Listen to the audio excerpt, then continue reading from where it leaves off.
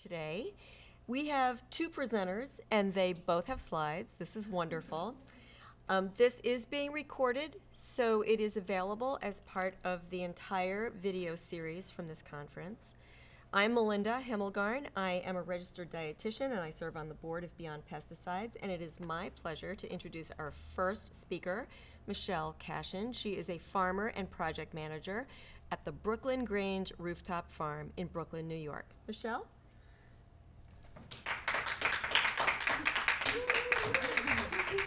Hello. I'm just going to get my slides up. Cool. Hi. So my name is Michelle. I'm from Queens, and I started working at Grange 5 years ago in 2014. I started off in our farm crew. I've also given tours. I worked in our events department, worked at our farmers market, kind of like a jack of all trades for the first 2 years at Grange. And then in my third season, I started managing our Brooklyn Navy Yard farm. So it's the farm that you see here. It's about 1.5 acres, and it was probably one of the most rewarding experiences of my life. I really loved it, did it for 3 years, and then this past season I transitioned to our design build team, which I'm going to talk a little bit more about in future slides. And so now I'm a project manager within design build.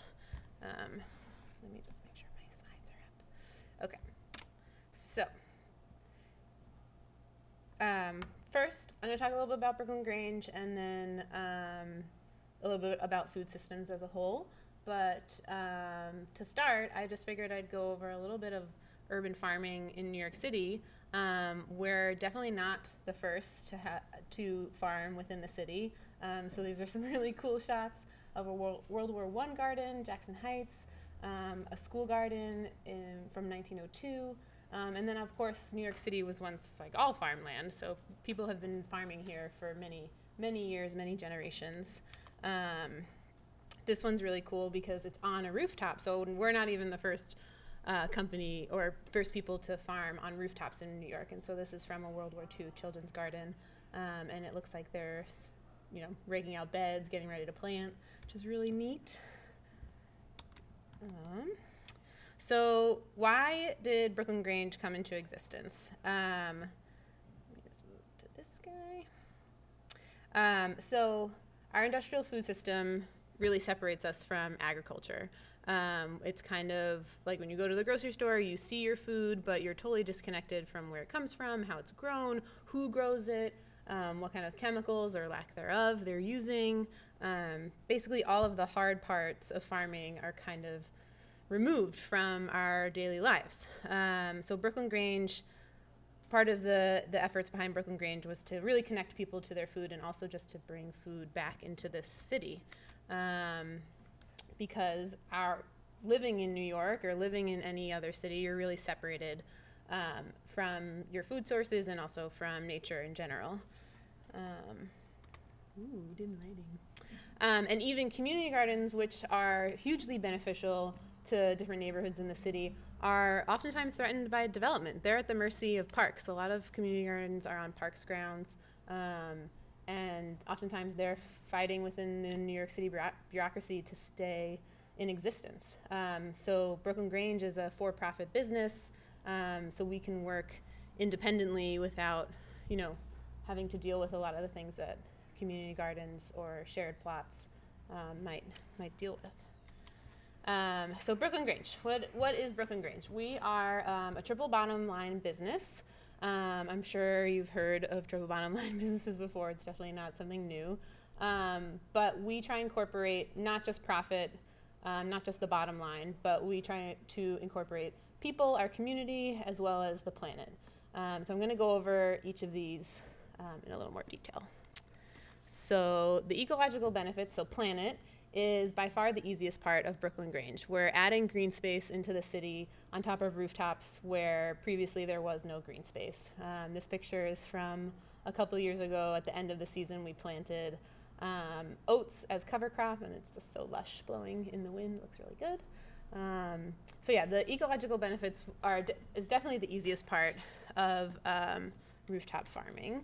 And as you can see, green spaces on top of roofs are not new. This is a picture, I'm not quite sure where, but obviously green roofs have been around for quite some time. I think in like the gardens of Babylonia, they had different types of rooftop terraces where they were growing food or vegetation. So yeah, there's all different types. There's this more like intensive kind, and then just like grass or sedum on a rooftop. So you can see how much it's changed, how far we've come. But what is a green roof? A green roof is basically different layers of materials that you put on a roof that allow for vegetation. Obviously, the top layer, the soil, is where you grow your vegetables, but underneath that you have usually a void, so some type of material that allows water to travel through to the drains, like with the pitch of the roof. And then usually there's materials in between like this void and the soil to protect each layer and also to protect the roof. So that's like the very basics of what a green roof is. We're not directly farming on top of a roof. There's a whole system below that protects the roof and allows us to farm pretty intensively. And there's two types of green roofs. There's extensive and intensive.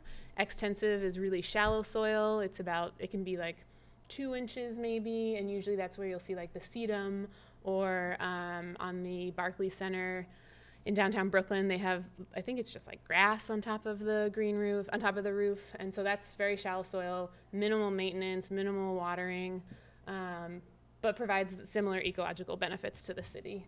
And then there's intensive, and that's a little deeper. You can grow vegetables, and that's what we have on our roof. So our soil ranges from, in the walkways, it could be like 3 inches of soil, and then in the beds, which we mound up so that the soil is concentrated there where we're growing, it can range from 8 inches to like 14 inches, depending on what's being grown there. Okay, stormwater management's a pretty interesting part about green roofs and just adding green space back into the city in general. Stormwater management, as you can see by these diagrams. So basically, have you guys heard of combined sewer overflow in New York? So combined sewer overflow is a result of our sewage system. And our sewage system was built, I mean, New York's not that old, but it's old enough where our sewage system is kind of outdated in that we have all of the water from residences, from businesses running into our sewage system and then going to our treatment plants.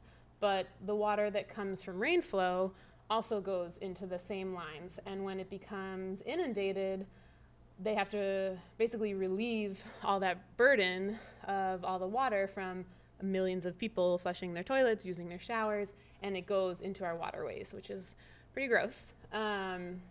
And obviously this was built when there were fewer people in the city, when there was more green space, but now it's really an issue because we're polluting our waterways. I mean, if you go to like Gowanus, or I forget the name of the canal in Long Island City, but it's not a very pleasant like place to be.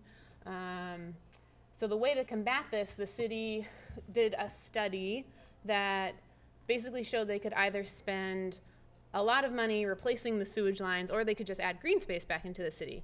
And how does this work? So if you add green space, you're not necessarily absorbing the water that might come from like a heavy rainfall, but you are slowing it down.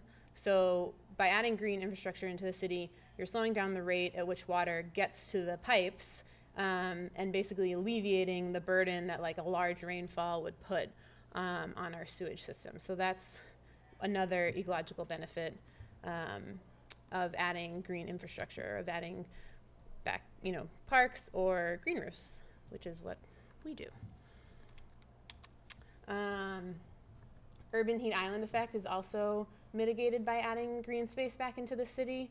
Urban heat island effect essentially is during the day, if it's 90 degrees out, it'll get really hot in the city. All of the rooftops, all of the tarmac is absorbing all of that heat, and then at night, it's just being released back into the city. So it never really cools off even at night.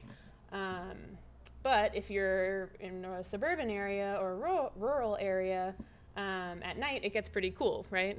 It really cools off when the sun goes down. So so that's the urban heat island effect.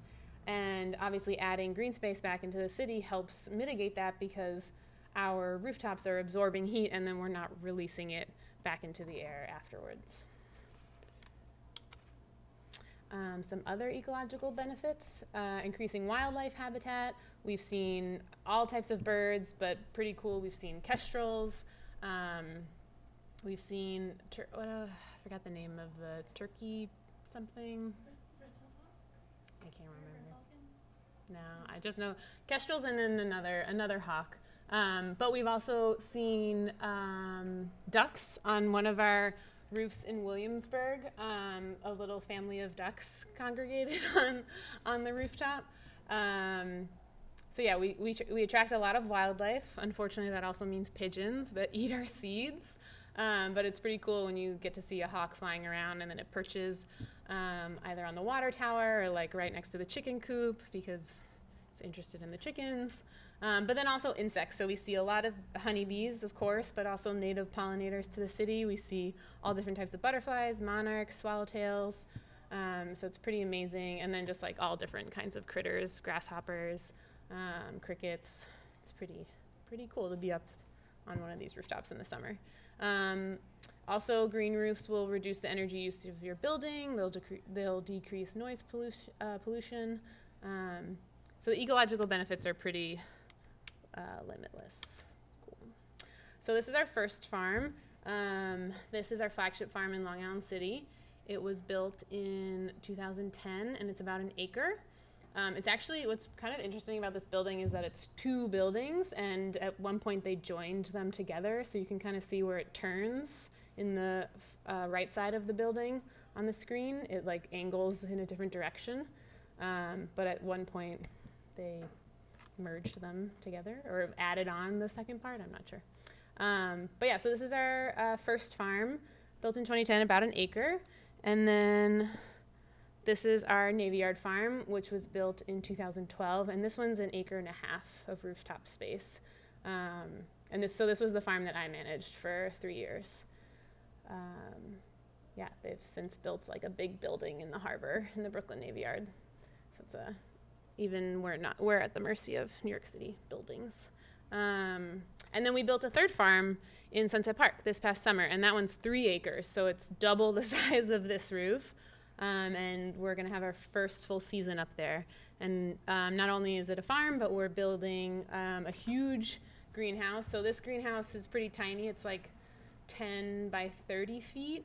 And we built like a 5,000 square foot greenhouse on top of the one in Sunset Park. And then we're also building out an indoor event space too, so we can have events all year round. So a little bit about our farming strategy. We've got some vegetables and also our greenhouse during the winter, growing microgreens. And obviously I know this is a conference about pesticides, so I figured I'd talk a little bit about our pesticide use. So we grow according to organic standards. We rarely, if at all, use pesticides, and if we do, they're all organic approved. The main one that I've ever used is Pyganic, and that actually biodegrades within 3 hours, I believe, of application. So it's obviously it's a pesticide, but probably one of the most innocuous pesticides of the range of pesticides out there. But other than that, we would much rather rely on beneficial insects. So we release ladybugs, we've released lacewing flies, also predatory mites. We've had spider mites in the past. So we'd much rather use those applications, or just even pulling crops when when the pests have gotten too far gone, or like manually squishing aphids is not exactly how I want to spend my day farming, but it has been like a 3-hour task at times. So yeah, our pesticide use is very minimal, thankfully, and that's not just because we want to be a steward of good farming practices, but also because we have a lot of people that come up to the farm. We don't want to be spraying DT or just like any really harmful chemical and then like have an event or a group of children come up and touch things, and so we really keep it minimal. And we've been really fortunate where we haven't had really bad pests on the roof. We've definitely had our fair share, but never like where an entire crop succumbs to a pest invasion. So we grow all different types of vegetables, mostly salad greens. We do a lot of arugula, mustards, lettuces, kale, chard, different bok choys. But then we also do all different types of fruiting crops. We do tomatoes, eggplant, cucumbers, peppers. We do root veg like radishes and carrots, turnips, pretty much anything that you can grow. We've tried growing. Over the years, we've definitely modified what we've grown. I mean, in years past, not while I was farming, but there's been like soybeans grown on the farm. Corn at one point was on, I've seen a picture of a corner where there was like corn growing on the rooftop. But we've really like honed it over the past, 2018, over the past 8 years. But yeah, I mean, zucchini, we grow different herbs, we grow a lot of edible flowers, we grow cut flowers. Yeah, really tasty things. And then, so where does all this food go? I would say about 60% of our food goes to wholesale channels. So that's to restaurants, to grocery stores. And that's maybe not the I wouldn't say it's like direct to our community, but because we are a for-profit business, we are selling wholesale because that's how we are able to stay afloat. So 60% of what we grow goes to different restaurants in New York City, but no more than 5 miles away from our farms, which is pretty amazing. And obviously one of the benefits of having the farm right in the city is we're reducing the number of miles that our food is traveling from farm to plate. But then the remaining 40% goes to our markets and our CSA. At our Navy Yard farm, we have a 40-person CSA. Are you guys familiar with what CSA stands for? Okay. 40-person CSA. At our Long Island City farm, we have a 60-person CSA. And then our goal, I don't know if we're going to get it, but our goal at the Sunset Park farm is to have a 100-person CSA. So that's going straight into our community, which feels really good. And then we have markets. So on our Long Island City farm, on Saturdays, we have an open house day where people can come up, walk around, jump in with the farmers if they want to like try their hand at turning compost or weeding or whatever they're doing that day. And then they can also buy fresh fruits and vegetables. And then on Sundays, we go to McGoldrick Park in Greenpoint for a down-to-earth farmers market. And then with our new farm, we hope to have an on-site market and then also get into another Grow NYC market nearby. But all of our existing markets and, of course, future markets as well will do accept SNAP benefits. So that's pretty neat to say that hasn't been the case in the past. So yeah, that's where our food goes to. Okay, so that was a kind of very general ecological benefits. This is the big building that I was talking about that they put up right in front of our view. We used to have a complete unhindered view of the city, and then they built that last year. So it's a nice building, but I think it's supposed to look like a ship because we're in the Brooklyn Navy Yard. So talked a little bit about the benefits to the planet and also about our farming, but now I want to talk a little bit about the profit element of our company. So one department other than farming that we have is our events department, and they're pretty amazing. They throw and host all different types of events. So you can see someone's getting married on our farm. People are standing in the walkways between beds, so those are the pews if you were like in a church. But also we host, we throw our own dinners that people can buy tickets for. We also do all different types of workshops, everything from like how do you compost to kombucha to last year we did one on eating insects, which I did not attend. But yeah, they do a really good job of like, any topic that has to do with food, sustainability, or farming. Our events team will try and do a workshop on it. But then we also have like yoga on the farm. Yeah, any type of event that you would throw at like events hall, we can do it. And we do them at both farms. So this is a picture of our Navy Yard farm, but we also have events at our Long Island City farm. And it's a great way to bring people up to the farms so that they can see what we're doing, other than having like tours or open house days. It's another opportunity for people to engage in our space. And then the other department of Brooklyn Grange is design build. So that's what I've transitioned to this year. And design build is basically a way to take Brooklyn Grange off of the roof and into the city to other people.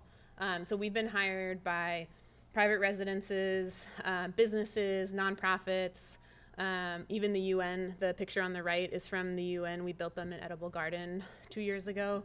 And this is for any type of green space. It could be a green roof, it could be a backyard, it could be a green wall, someone's front yard, whatever people want, as long as it involves some kind of plants. We are usually game to try it out. One of our biggest projects was installing a green roof on the offices of Vice Media in Williamsburg. So this picture on the left is from their rooftop. This is a very small view, but it's a pretty amazing like rooftop meadow, and they have a small edible garden. So yeah.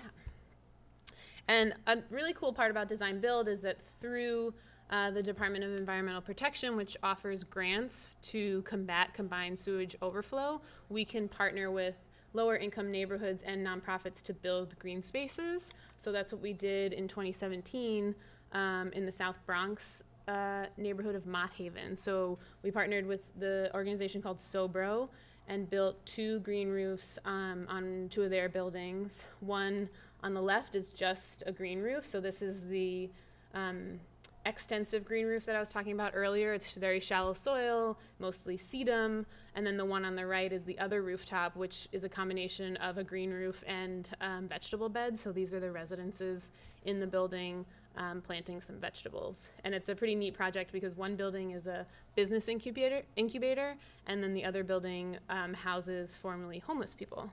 So it's a pretty neat aspect of our design build team, is that we can engage with all different levels of income in our community. So on that note, talking about people, the third P, our goal is really to engage with our community as much as possible. So we're hosting events, we have tours. We want people to be able to come up to our space and see what we're doing, become connected to their food. I mean, that was one of the main reasons why Brooklyn Grange was started, was to really connect not just ourselves growing food, but also other people as well, engaging the community. So you can see all different people come to our roofs, whether it's for parties or workshops or classes. It's pretty neat. My favorite part about having people up on the farm is the kids that get to come to our farm. So through City Growers, which is our sister organization, they're a nonprofit. They host classes of students from the city, K through 12, any type of school, public, private, charter. They get to come up to the farm. They have their own learning beds where they can try vegetables. They can plant different vegetables and really become introduced to their food. I mean, some of these kids are more familiar with where their food comes from, but some of them just know food as like what's at the grocery store. So it's pretty amazing to see them come up and like associate the mint plant with bubble gum, or chewing gum or something, or trying like green sorrel and saying that it tastes like a lemon head, or pulling a carrot out of the ground and being like, oh my God, I didn't know that a carrot grew under the ground. So it's really great to have kids up on the roof and introducing them to food, getting them passionate about food, and learning where and how their food is grown. So last slide, I think, maybe one more. No, one more. Last slide. What is the impact of urban farming, and how are we playing a role in urban farming? Having 3 farms now, we're at a little over 5 acres, right? A little over 4 acres. We're not gonna be able to feed the entire city. There's 8 million people in the city. Our farms produce around 60,000 pounds of vegetables. The 2 farms produce around 60,000 pounds of vegetables.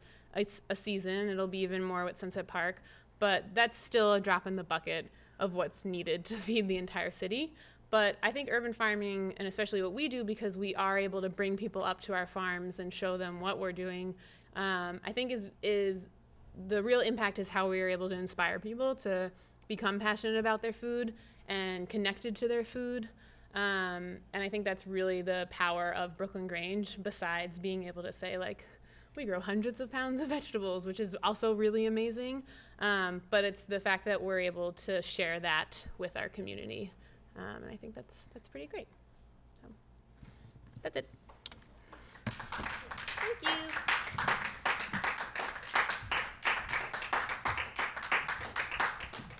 So this was a terrific presentation. And I'm going to take the liberty as moderator to take a break and have everyone have the ability to ask questions of you first before we move into you, Ms. Chan. Is that okay? All right. So one thing that, if you said it, I missed it. So nobody goes into this like, oh, I think I'll just start a rooftop farm. What is your educational background? And please use the mic and just press it, make sure the green button is on. It won't be amplified, but it'll get into the tape recorder. Just do a little test. Can you say something into it? Hello? Oh, I think it's working. Okay, so tell me your educational background. How did you learn to do this phenomenal work? I was not trained in farming at a school or anything like that. I actually studied political science, but I joined the farm crew in 2014, and besides Brooklyn Grange, I worked at another farm in the Rockaways called Edgemere Farm, and other than that, that is where my farming education came from. I also really love watching farming videos, so on YouTube there's a couple of different channels that I follow. Curtis Stone is one, J.M. Fortier, he's a Canadian farmer that I really like. The Never Sink Farm as well, which is in upstate New York. But most of it has been through working at Brooklyn Grange and learning, things either through books or Learning from your teachers. Yeah, and from my teachers, of course. Yeah. So I'm really interested, you mentioned about the SNAP access. So does all of New York City provide SNAP access, or are there just certain markets? I think, I'm not 100% sure, but I think all of Grow NYC and Down to Earth Markets, which is the one that we're at in Greenpoint, accept SNAP benefits. Okay. I know it's a real struggle. If any of you have ever looked at like the USDA data to see that the number of farmers markets have increased phenomenally, but then if you go back and you look at the percentage that allow SNAP benefits, it's quite depressing. And the reason for that, as much as I've been able to discover, is it's not easy. They have to apply for the machines. Yeah, I think the way that they do, at least I know the way they do it at Down to Earth Market, which is the one that we're in Greenpoint, is that there's a representative who runs the market, a market manager. Yes. And whoever has SNAP benefits goes to that person and gets like coins or chips right. that they then shop with at the different farm stands. Right, right. Okay, before I open it up to everybody else, so I'm really interested in evaluating measures of well-being. And I've not seen really good tools for evaluation, and I think we really need them in order to prove why government officials should be funding, or taxpayers should be funding, many more of these. So for example, have crime rates decreased? Have there been any evaluation tools looking at happiness? Any kind of ideas on that? I'm not sure. I know my happiness was increased. I think probably everybody who goes to that farm has got to have their happiness increased, but we got to have tools for measurement. So I'm just throwing that out there. I think City Growers, the nonprofit that uses our farms as a classroom, they certainly use tools where at the beginning of their workshops with students, they'll say like, who's afraid of bees, or what do you think of this vegetable? And then at the end of the workshop, and after they've gone through their different lessons, they'll ask the same questions to compare. So I think they probably have better data. What about as a nonprofit that they need to have that. Right. And what about the police department? Can they give you any data on, you know, since this farm has been operating, we see a reduced rate of crime. Okay, well, these are just things to think about because I think it's a really powerful influence. And unless we start tapping and monitoring it to show the benefits, you know, I think we're at a disadvantage. It's really good to have that data. And just one other thing. So the DEP did help fund our second and third farms. The DEP, the Department of Environmental Protection, has a grant that you can apply to basically if you're adding green space back into the city because of the combined sewage overflow problem that we have. They will help fund your project. It's not working. Do you want this one? No, it's all good. I was just gonna like. They will help fund your project if you can prove that you're going to be adding green space, and they'll come and like inspect your property or whatever. So the Navy Yard Farm, which is not this one, it was in the first slide. Yeah. And the farm in Sunset Park both were partially funded by the DEP. Okay. And, oh gosh, were you affected by Hurricane Sandy? In the Rockaways? Yeah. Or The farm. So the Navy Yard Farm and the Long Island City Farm were both totally fine. We did lose some beehives, but other than that, we were totally cooked. Okay, I think we were expecting it to be a lot worse. I wasn't at the farm at the time, but I've heard stories where afterwards, when there was no power in the Brooklyn Navy Yard, Gwen, one of the founders, was walking up 12 flights of stairs to get to the roof. It was basically like nothing had happened, so they were pretty protected in that area. So because this is a for-profit, I'm really interested in knowing about the founders. You know, what was their vision? How did they get it? How and why did they get it started? So the founders are, there's three of them: Gwen Chance, Ben Flanner, and Anastasia Plakius. They didn't know each other before Brooklyn Grange. Gwen was has a background in nonprofits. I think she was in Asia for some time working in nonprofits, and then when she came back to Brooklyn, she was actually working at Roberta's when the three of them met, working in their garden, installing and maintaining their backyard garden. Roberta's is a pizza place in Bushwick. And Ben was working in marketing and was just always really obsessed with food and became passionate about farming after he went to a grape farm for a project in Australia, I believe, because he was doing consulting marketing, and decided that he wanted to switch careers. He applied to, I think, a farm school in Santa Cruz in California, got rejected, and started basically just reading and learning as much as he could on his own. And he started the Eagle Street Rooftop Farm with Annie Novak in Greenpoint, and that was like a smaller green roof, kind of like a test as to see like if you can grow vegetables on a roof, how much space you would need. So he started that, and then Anastasia was just in the food industry world. She was working, I forget which restaurant group she was at, but the three of them basically met at Roberta's, and like realized that they all had the same vision of, having a more meaningful job, making the city a better place, bringing food back into the city, because this was in 2009, before a lot of like the importance of local food, it surged. I'm sure it was on people's radar then, but it's certainly surged since then. Yeah. Christina, did you have any questions for your co-presenter? No. All right. Let me open it up. We're going to have, Sarah is going to pass the mic if anybody has questions in the audience. I do a 30-minute radio show. I could fill up 30 minutes of questions with these wonderful people, but I need to not be so selfish. So, Sarah, if you want to just pass the mic around, that. Let me do a quick testing. Okay. We don't want to miss one answer. I don't think that this mic is working, so what I'm going to do is actually run the mic back and forth. So. Oh, you know what? I have an idea. How about if you come to the podium, and then you do the questions. Okay. And then as a moderator, I'll just stand. So I have like 7 questions. Okay. Well, hey, shoot. Okay. So the first one is, correct me if I'm wrong, but I believe in New York City, the Farmers Market Nutrition Program allows Grow NYC and the other farmers market to accept vouchers from not only SNAP, but also WIC, the Women, Infants, and Children Program, and the Senior Nutrition Program. Right?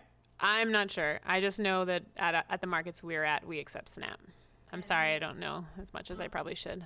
60,000 pounds of vegetables. Do you have enough space to compost all the stems and leaves and? Yeah, on each of our farms we have compost piles. At our Long Island City farm, we actually have a forced air system with, I think, 4 bays where you can put vegetable scraps.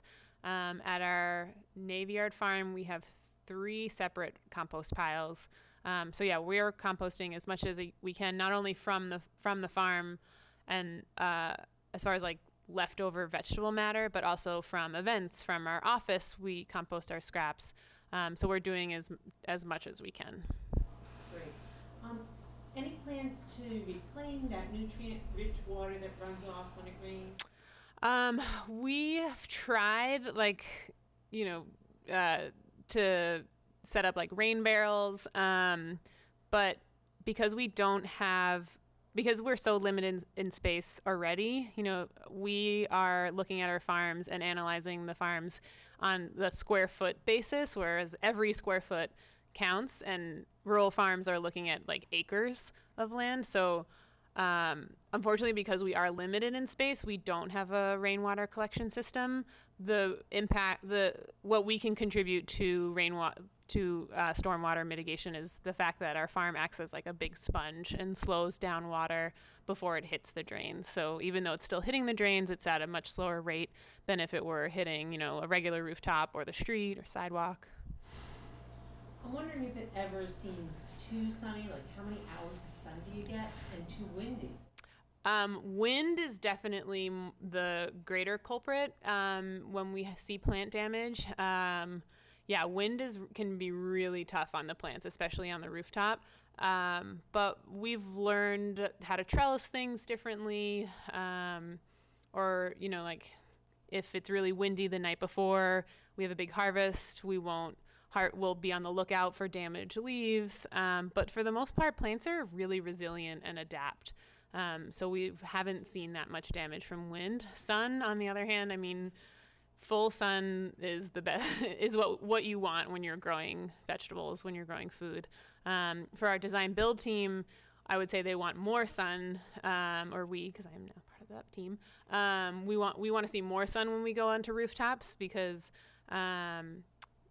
we're dealing with residences or businesses that are probably in denser communities or denser neighborhoods in New York City, and therefore they're blocked by buildings, so they won't get full sun exposure, whereas our rooftops were like the highest building in the area and therefore have full sun exposure.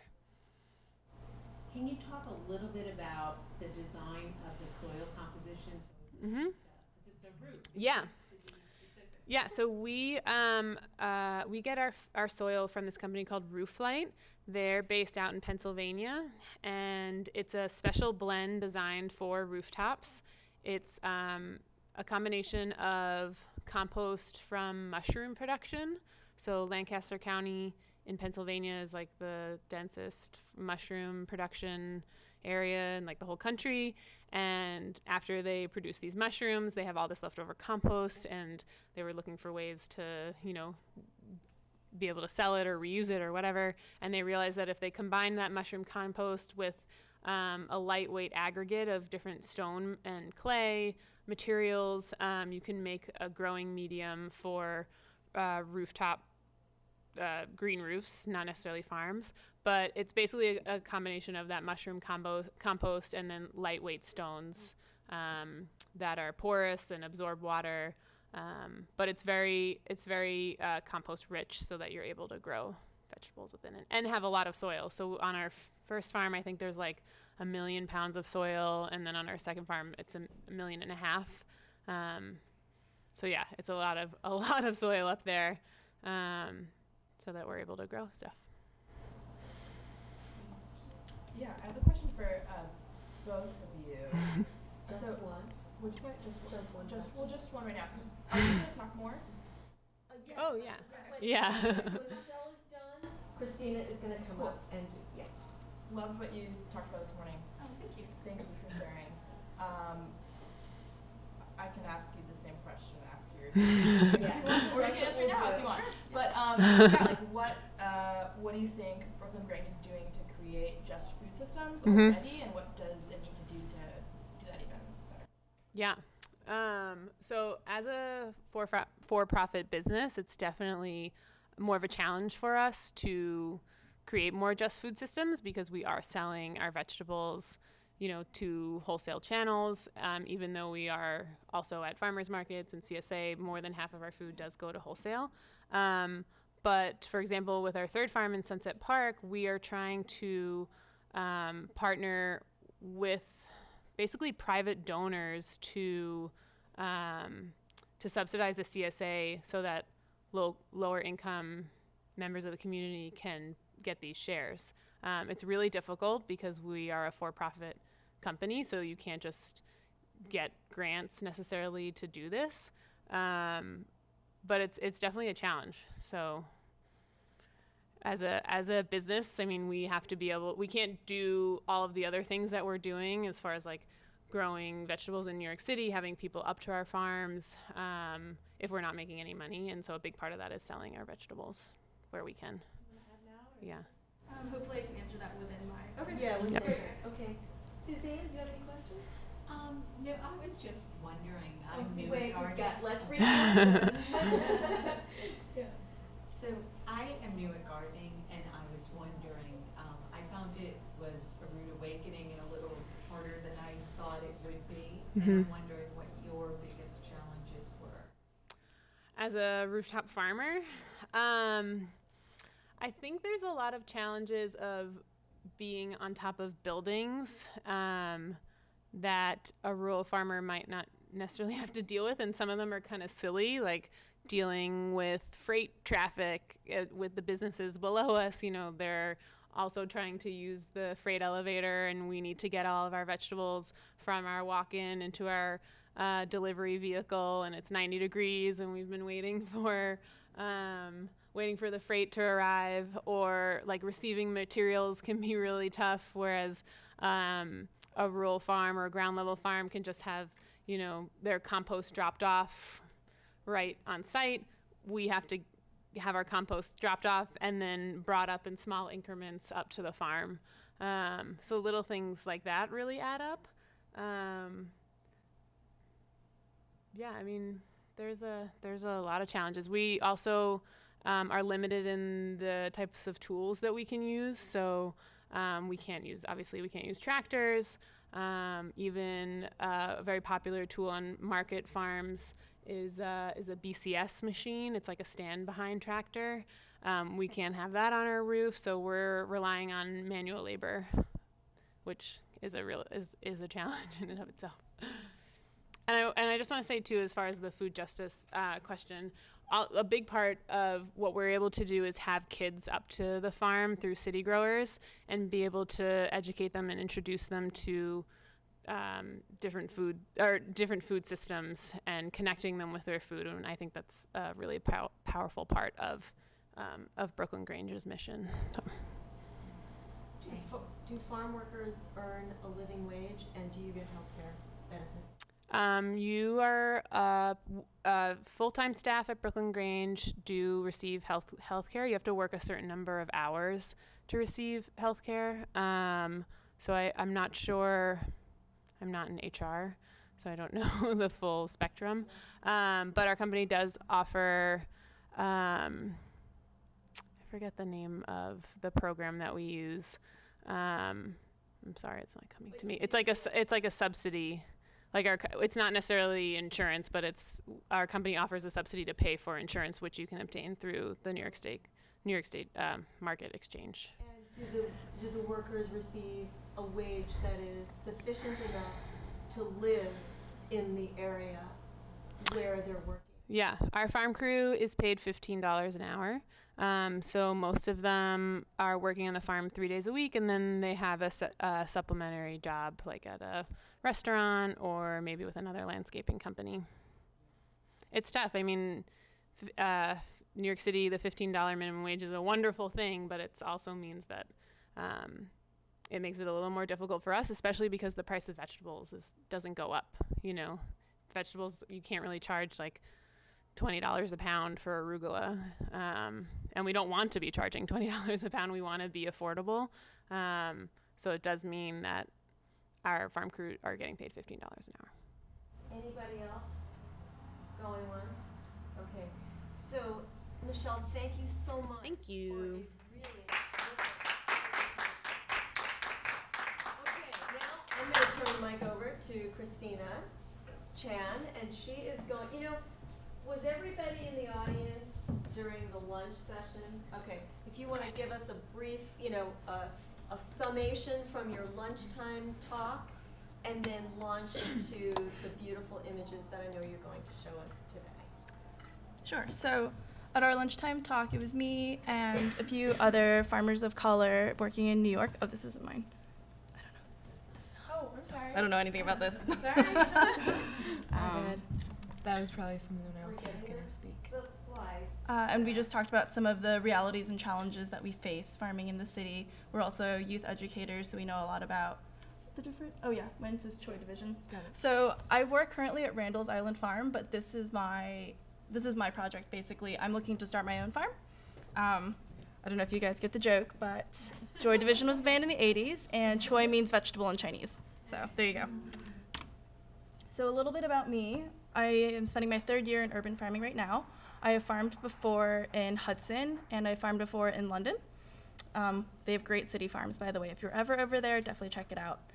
And I also have a master's in conservation science, and that's kind of how I got into farming. I came in through a lens of land stewardship and wanting to kind of practice agroecology. I was interested in growing so that I could maintain soil health, that I could raise bird populations, bee populations, other native pollinators, develop meadows, stuff like that. And I'm also a first-generation Chinese American. So I was born in New York, and I've often struggled with this idea of, I guess, identity duality. I felt too American to be Chinese, too Chinese to be necessarily fully American. And all this has really informed how I farm and why I've taken this path. Essentially, I've learned that the best way for me to connect through my culture is through food, and by learning how to plant sort of the traditional Chinese vegetables, I've learned more about myself, and I'm also able to give back to that community. Because my mission is to provide fresh, organically grown, culturally connected crops for the Asian American diaspora of New York. New York has the largest Asian population outside of Asia. We have, I think, it's about 1 million people now as of the last census, and it's only continuing to grow. And while we do have access to fresh vegetables in Chinatown, in Flushing, in Sunset Park, I don't think any of those are organic. If you go into those markets, everything is very inexpensive, which is great. That means everybody can afford to buy it. But we really have no idea of if sprays are being used, and if so, what they are, or where these things are coming from. And going to the farmer's market, I also felt like I wasn't represented either.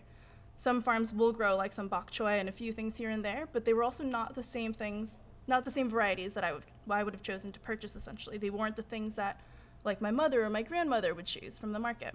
So I saw this need, and I thought maybe that's something that I could do. So I've just got some examples of things that you guys could grow if you were interested. I wasn't sure what kind of audience I would have, so I'm used to talking to farmers usually. So if you guys have questions throughout, I'm happy to take them. But like one of the most common ones is bok choy. Bok choy literally means white vegetable. So you can see here it's got that white stem. And so like I'm holding that in my hand, and it's super small. And this is like one of the more valued varieties. The next to it we have Chinese broccoli, which unlike, I guess, like Western broccoli, doesn't form like that big head. And you want the leaves and the stems. But what's great is that it's a cut and come again. So you can plant it in the same way as any other brassica plant, but you get multiple harvests out of it. And I wanted to make a quick note on the bok choy front. So these are all different types of bok choy. So that's like the tiny little white one. This is like a smaller green one, but like this one's huge. Like it's covering this guy's face. I've never like used that. I don't know anyone who would, but those are often for sale. And if you wouldn't know any better, like your trying to grow for like the community around you. You're like, I'll pick that one because it's huge and it looks lush, but then nobody wants to eat it. So that's the importance of really talking to community, active listening, and also getting their input. I do also recognize that maybe seed resources out there they're just not that widespread, so it's hard to necessarily find the right seed companies. So there are a few, like if you guys want to know about them, I've got a couple I can tell you about later. Other varieties of things you can grow, this is Celtis. This is related to lettuce, but instead of growing it for the leaves, it's grown for the stem. So it grows to about like a foot and a half tall.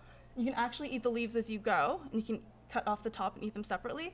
But what we would do is we would take that stalk and you would peel it and slice it thinly and either eat it raw or stir fry it quickly. And when it's good, it's got this amazing like nutty flavor to it that tastes like it's almost been stir fried.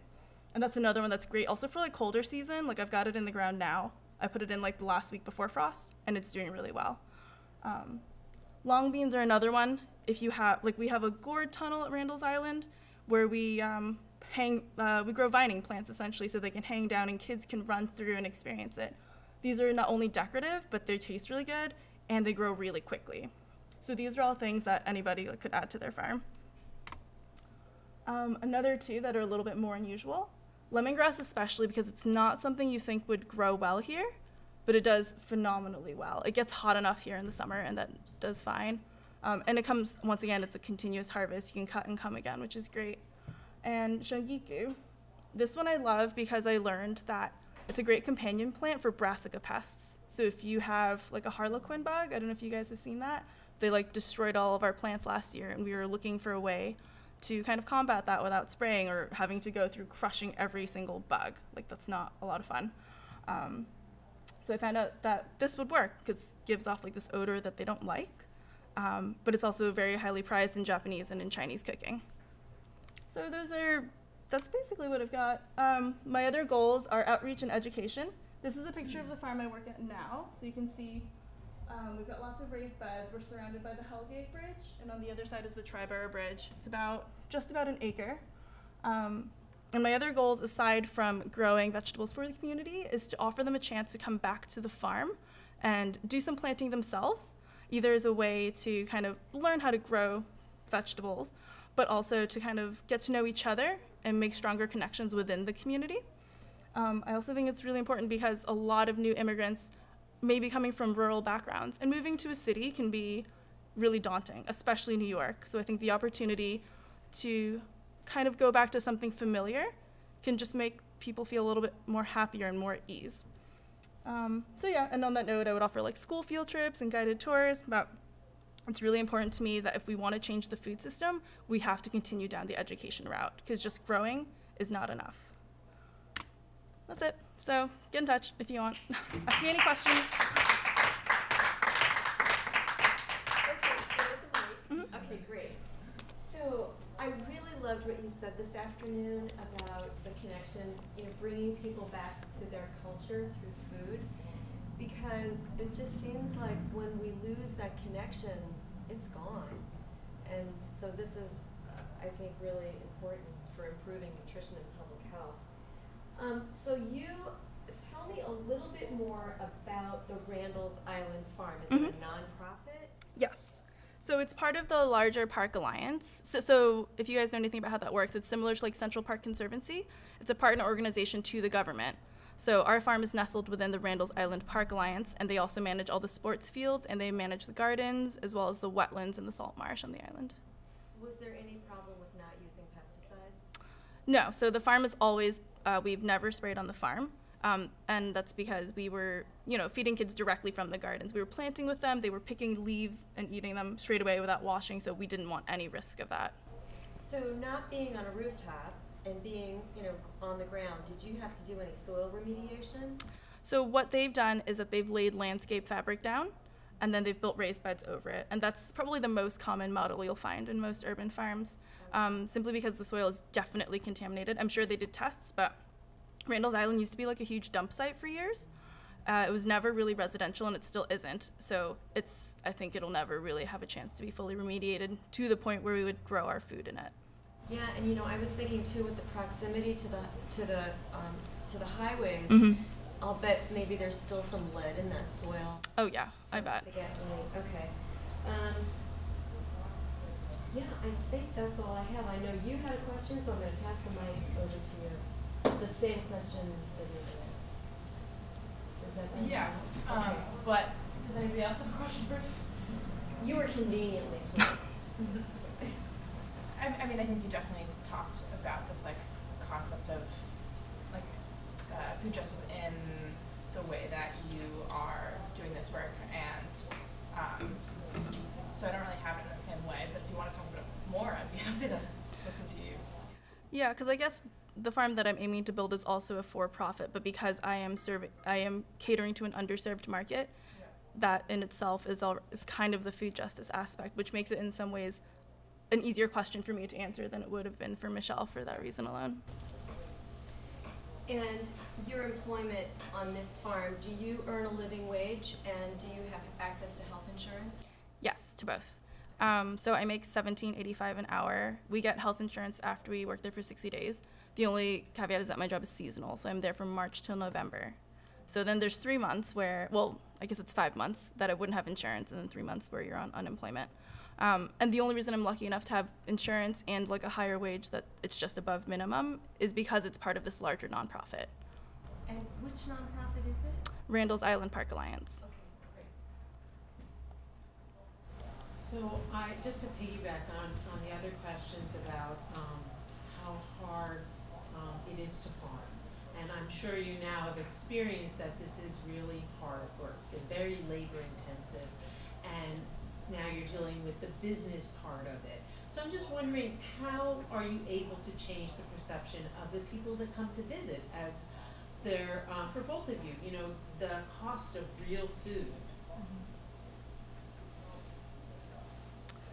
That's a bit tricky, I guess, because our school groups only come once. We don't get like the repeat school, so it's a little harder to say. I guess the best that I can say is most people leave with their taste buds and their minds changed a little bit. They realize at least that vegetables can taste really good. I can't say for sure whether or not they'll place a higher value on it, but they're more likely to eat them at least. So that's the best I got.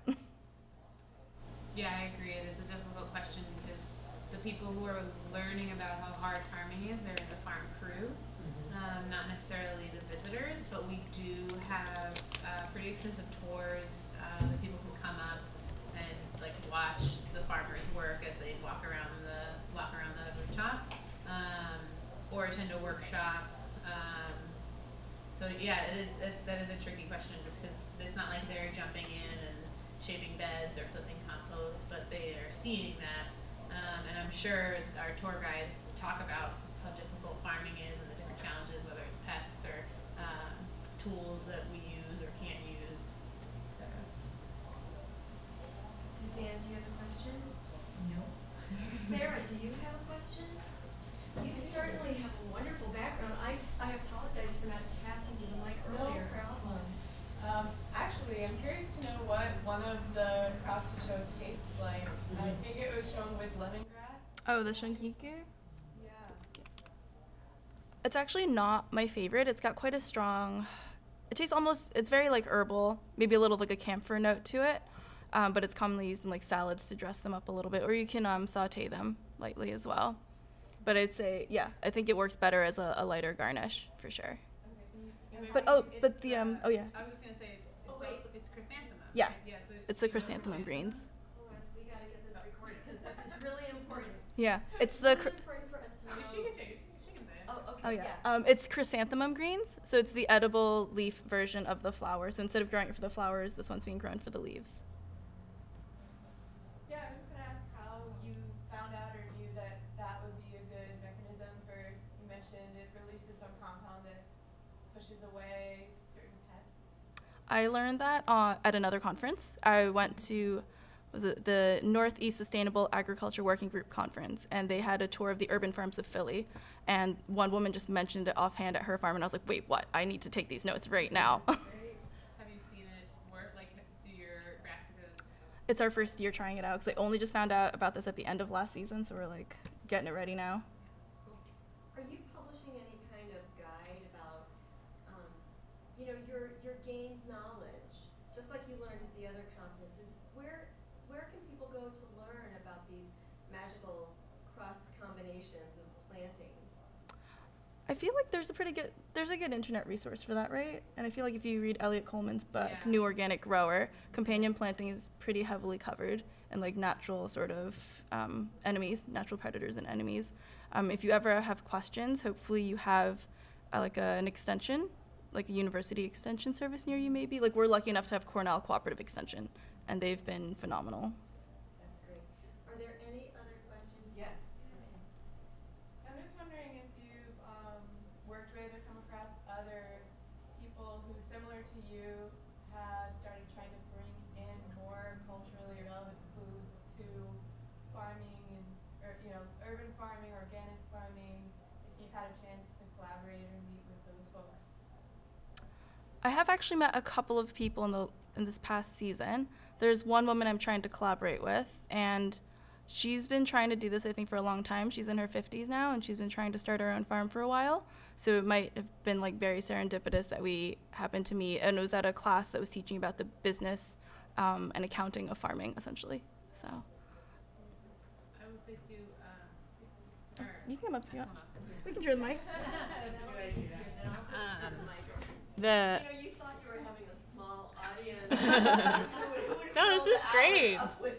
This This is great. The farm that I worked at in the Rockaways, Edgemere Farm, they also grow a few different crops for the different types of backgrounds that they see in the community. The one, I can't remember, there's a certain eggplant that's grown in Nigeria. Can't remember the name, but... Is it the garden egg? Maybe. I don't remember. It was a couple of years ago. But they grow things like callaloo because there's a heavy West Indies population near the farm. So it's pretty nice to see when urban farms and community gardens can grow the vegetables that like people don't see at the grocery store and want to get their hands on. I was wondering, did you grow the Chinese broccoli last year? Because it looks an awful lot like broccoli rabe, and I love the idea that it's cut and come again, and I've never successfully grown broccoli rabe, so I may try this. And do you grow it from seed? Yes, you can grow it from seed. I will say it grows very similarly to broccoli rabe, but it does not taste like broccoli rabe. Because broccoli rabe is, to me, is like very much more bitter. This is a little bit sweeter, but it still has a slight bitter note. So if you like broccoli rabe, you might like this as well. Like, what trouble did you have with growing your broccoli rabe? Was it with making little heads on them, or? I think mostly that it just was really thin and never got really strong and was never able to come back after cutting it the first time. Okay. So similar to like regular broccoli, you cut the head and then you can have the shoots, Mhm. but it wasn't as strong and healthy as I would have liked. Okay. It could be so many different things. Sometimes I find if I didn't put enough amendment in the soil early on, and if it's just not in the right spot, if it's just not getting enough sun, if it's a little too shady, it's not too happy either. Yeah, so I grew it in the southern exposure along with arugula, Mhm. and so I thought that would have been a good spot, but it didn't like it there, so maybe we'll try it somewhere else. Yeah, that would be my first guess. Yeah, because we had trouble with a couple of other varieties too. Also, sometimes, like from my experience, one of the first mistakes I made was packing things in too closely in the bed, and then everything just looked really sad and just not very good. So I had a couple of vegetables that they turned out too thin, and I couldn't really get them to come back either. But also, are you in the New York area, or where are you based? Just outside in New Jersey. Okay. Like for us, it was really hot last summer, and I think I struggled with some of my brassicas. They would just go to flower. They would bolt instead, and you get really thin also. So it could have been the weather last year also. And it was very wet Mhm. in June, and Yep. I am definitely horizontally challenged, so I pack things in. So similar to the question I asked Michelle, have you done any evaluation of the impact of the garden, either in for the people who are working in the garden, for the children who are experiencing it maybe for the first time, or with regard to community crime? No. So a lot of this is still very much like a new project for me, and I'm getting things going. At the Randall's Island Farm, I would say it's not residential, so we don't really have like crime stats, I guess. And I guess like well-being of the workers hasn't really changed. I guess I'm happier too. But I have seen, like, there was, like, a family who came by and they saw, like, the sign for bok choy, and then, like, they took a picture near it. So that showed me, like, representation matters. Like, they would have had a great time at the farm anyways, but seeing something that was specifically important to them resonated with them. So it's only one anecdote, but I like to hope that other people have had similar experiences. Yeah, I encourage you to collect those, because I think that that's what's going to fuel this movement. There are refugees that come into my community in the Midwest, and having access to gardens really makes a difference for them in terms of connecting with each other, and then having that connection to home, as you mentioned. Yeah. And then, you think about the nutrients that are in these fresh foods, and you think, well, is anybody monitoring reduction of diabetes rates or depression? All of those factors that food is connected to, but I don't know, unless you're really trained in that area, maybe you don't think about that impact. Right, yeah. Okay, so are there any other questions from the floor? Okay, then I am going to turn the mic over to both of you again and give us a closing statement. One of my closing questions is, if you had a chance to put a billboard up on the highway and put something up there, a message about what you're doing and what you want people to know about it, could you tell us what that might be? And so a closing message and your billboard message. We're gonna make it. Very good. Closing message. Well, it sounds like you guys are farming and growing your own vegetables, which I applaud very much. So if you have any questions and want to come to Brooklyn Grange, please reach out. My email is on the other side, but I'd be happy to have anybody up there. So that can be my closing message, an invitation to further learning. And then for the billboard, a couple of years ago, we had like a staff retreat where we did some fun exercises, and one of them was we drew on a large piece of cardboard a stick figure, and the idea was to make a dating profile for Brooklyn Grange. And so we named all the different things that you think of when you're talking or thinking about Brooklyn Grange. And my favorite one was Brooklyn Grange, a little different but a lot of fun. And so I feel like that's our new internal slogan, because we really are a little different, but we are a lot of fun. I guess my closing message, okay. I guess this is a larger topic, but this is another one that touches similarly onto the value of food. Often people, when they go out for a meal, don't consider ethnic cuisine to be worth paying for, and this is why there also isn't a demand for organic vegetables. Even if people would like to eat organic Asian or Latin or African vegetables, people don't value this as an experience. You would go out to an Italian restaurant, you can pay $50 a plate, you don't think about it. You'll go to a Chinese restaurant, and if a dish is more than $10, people are like, why is it so expensive? I don't want to eat here.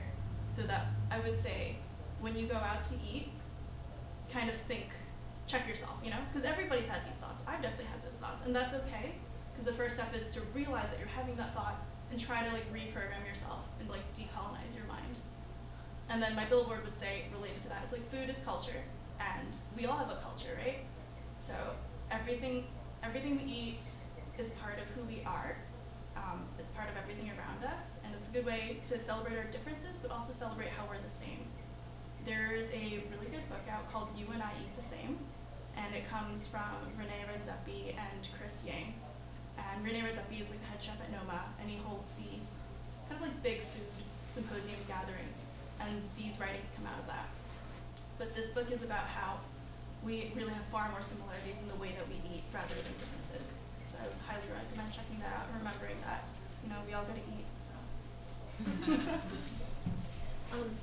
I have to ask one question, because this came up during the lunchtime panel, and during which time I was feeling really white. And I thought, we really struggle with racism issues in the food system. And I really wanted to touch on that, and I wish our other panelists were here to really further enrich that discussion. But you mentioned decolonizing the diet. I don't don't know if a lot of people would get that. So let's pretend I'm interviewing you, and I say, help me understand what you mean by decolonizing the diet. So I guess I feel like it applies a little bit less to myself, because once again, I think Asian Americans have brought over the Asian way of eating with them more successfully than other cultures have been able to. But from what I'm told and from what I've seen, Black and Latinx communities often don't have access to their more culturally relevant vegetables. So the food in their neighborhoods maybe are things that they were given, like they were given a lot of wheat-based products, whereas maybe they would normally be eating more rice and corn-based products. So they would have to stop and kind of realize, like, these are not the things that maybe we would have eaten before, and kind of work those out, I guess. It's a really complicated thing to answer, and I think it is so individual for each of us. But at the same time, it doesn't mean that you can't eat everything too, because we don't all eat the same thing all the time, right? Like, I'm not at home eating dumplings every day. That would be crazy. I love pizza, you know, you gotta mix it up. So there is also like a balance too. But I feel like we could talk about this for a very long time to try and figure out exactly what that means. Do you have any thoughts on that? No, I feel like you're Okay. Yeah. I guess if anything, it's more about our perceptions of food, maybe not exactly what we're eating. Yeah. Thank you for helping us understand that. Any other questions? Going once, going twice? All right. You know what? We were a small but really focused and interested group. And I want to thank you so much for being here and being part of this conference and, you know, going forth and making the world a better place. So thank you so much.